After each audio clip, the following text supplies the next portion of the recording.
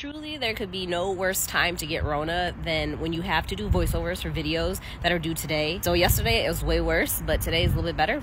But I want to say this because it's the end of June, and if you've been following me, you know that I posted my June goals at the beginning of the month. One of them, my financial goal, is to hit 10K for the month, and I have successfully done that, went over it, 11K to be exact, a little bit over 11K. I want to say this for one reason and one reason only.